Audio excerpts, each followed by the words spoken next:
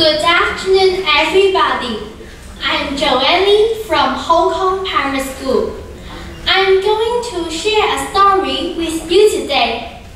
My story is entitled Adventures of Pirate Jack.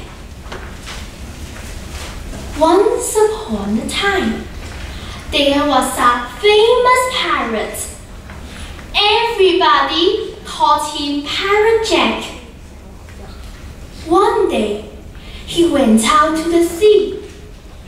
Unfortunately, he met a storm. Oh, what a storm! My boat is broken, said Pirate Jack. He was forced to drift to an island that he had never been to.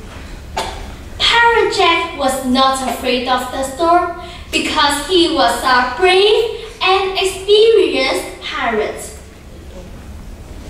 He spent the night on his boat. Next day, he wanted to find something to fix his boat. He saw some people on the island, but the people on the island were afraid of him and ran away. Hey kids, wait! I won't hurt you. I'm looking for something to fix my boat, shouted Pirate Jack. One of the children turned back and looked at Pirate Jack. Pirate Jack squeezed a smile and tried to look harmless. Hey, come back! He won't hurt us, said one of the children. Hello everybody, I'm Jack.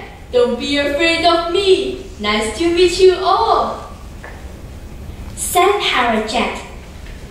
Nice to meet you too, Jack, said the children.